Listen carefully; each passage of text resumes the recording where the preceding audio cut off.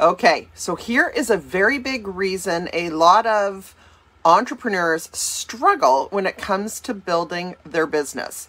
Now, when I've talked about this with many of my clients, it causes these huge aha moments, and it helps them start seeing things differently and doing things differently, which helps them get much better results in their business faster. Okay, so what are we talking about here? We are talking about when you're stuck thinking like an employee, when in fact, if you're building an all online business, you're in the home business industry, you're trying to become your own boss. You want to be your own boss, but it's really hard to make that happen, be successful when you are thinking like an employee rather than an entrepreneur. So if you don't know me, I am Erin Birch. I help people gain the skill sets and the mindset to grow a successful online business.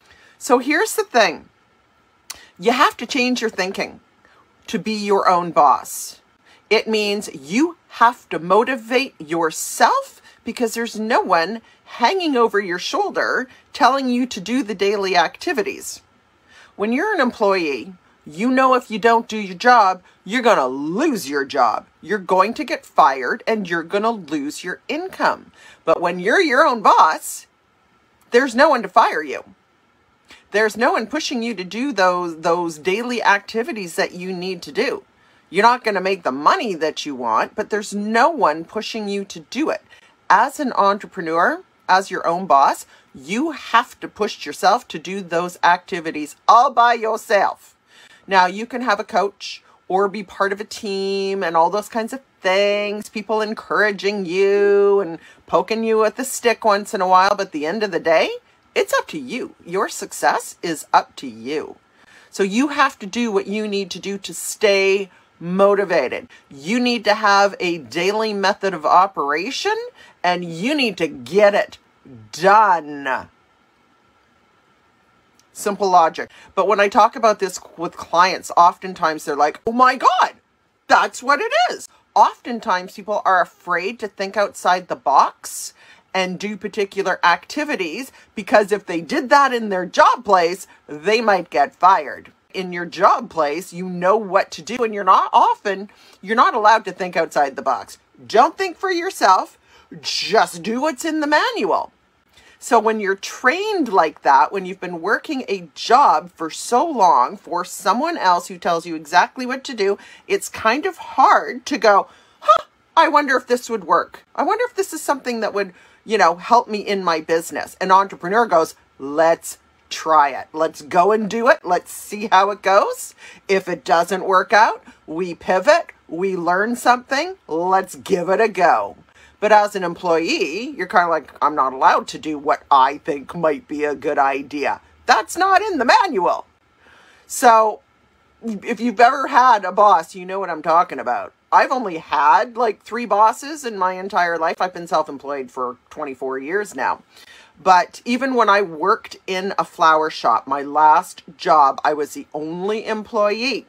It was like the boss and me. But I had to design the way she wanted me to. I couldn't get overly creative because it was her store. So I couldn't just do these far out flower arrangements. I could with men. That's why I love doing the arrangements with men, because I could be a lot more creative because they appreciated different things. Whereas when it was for women, it was like carnations, baby's breath, roses. It's got to look all FTD like. That's what drove me nuts about working in a flower shop. And you were like, FTD, that's like the worldwide flower company thing, and they've got their Christmas arrangements where people can choose between like 20 designs and they're all just as ugly as the next one. The round ball of carnations, baby's breath, and roses used to make me nuts because there was no creativity in those arrangements. But you had to follow the guide. Carnation goes here, there, and there. Then you put your baby's breath in. So you were doing it by the book. You copy this design and that's what's expected of you. So you kind of, when you're working for someone else, it's the same thing. You're doing what you're told to do, what's expected of you. But then you become an entrepreneur because you want to be your own boss. You want a freedom lifestyle. You want to wake up when you want to wake up, no alarm clock. You want to create each and every day exactly the way you want it to be. You know, you have to think differently to make this work. You have to motivate yourself. You can't be, at the end of the day, looking back on what you did do and what you didn't do and go, I actually didn't really get a lot of the income producing activities done. I didn't make any offers. I didn't make any money. Like you're responsible for your own success. And it's a mindset shift going from the mindset of an employee to the mindset of an entrepreneur. You have to look at everything differently. So oftentimes once people realize this, they're like, oh my God. So I am giving you permission to start thinking like an entrepreneur, like you are the boss of your own business, like a CEO. That means you can think outside the box. That means you're allowed to try things and see how it goes. It means you can do things and have it not be perfect, because no one's going to fire you if it doesn't work out perfectly.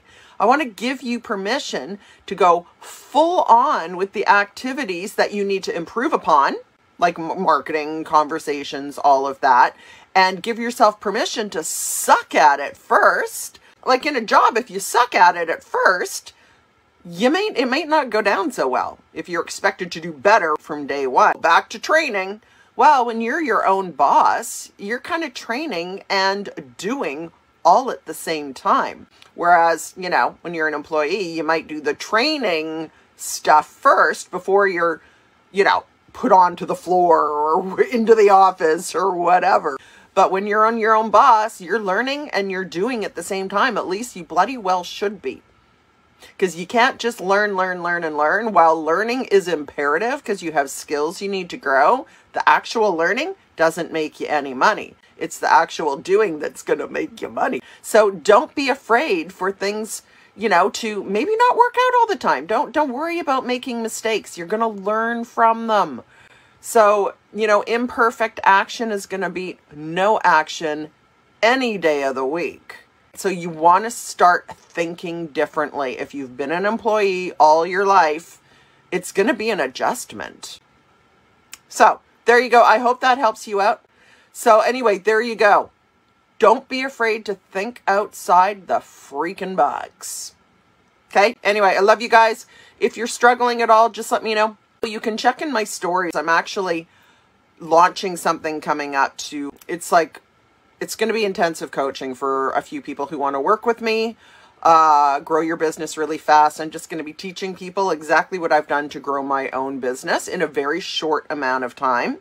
So if you want to get going with that and allow me to help you build your business quickly, you can just message me. If you want to jump on a quick call, have a conversation, you can also check my Facebook stories. Now I talk a bit about it. But just message me because this is something I'm going to start doing really, really quickly. My goal is because I know what's coming next year. Next year is going to be the year from hell. If you've been to the grocery store lately, you know what I'm talking about. If you're paying attention to what's going on with the fuel supply, diesel supply, all of that stuff, and the energy crisis, like, pay attention, get ready, buckle up, because it's going to get bad. So what do we do about this? Only things we can really do is, you know, get prepared to the best of our ability. Maybe have some extra supplies around the house. Save money where you can, right? Maybe not, you know, maybe not buying the 5 purses this month. But also one thing you can do is make some extra money. Make more money so that you have some money saved, or so that you can use that also to buy some supplies that you might be needing. But that's one thing you want to be doing, is saving money and making extra money. So this is what I'm going to help people do. Help people get going with making extra money in a very short amount of time. Yeah, you got to show up. You have to be coachable. You have to be willing to work for the money. It kills me when people are kind of unwilling to put in any effort and they're like, well, I thought I just had to, you know, like do this one a post every day on social media. Well, if it were that easy, everybody posting on social media would be multimillionaires, wouldn't they? It's not that easy, and don't let anyone tell you it is. It takes effort, it takes some thinking, all that good stuff. But if you want me to teach you exactly what you need to be doing every single day, then message me and we can have a conversation with that, okay? Because what I'm going to be doing is I'm going to help people map out like a 90-day financial goal, and then I'm going to tell you exactly what you need to do every single day to hit that goal, okay? So if you want to have a conversation about that, just message me, okay? Awesome. Have an amazing Saturday night, an amazing Sunday. I'm off to go see the Carol ships. If you live near the ocean, you might know what I mean. It's when people with boats and sailboats, and they decorate and float around and play Christmas music. And then I'm off to some kind of a Christmas gig at a local pub, which will be interesting. So anyway, if you want to have a conversation, just message me, okay? Bye.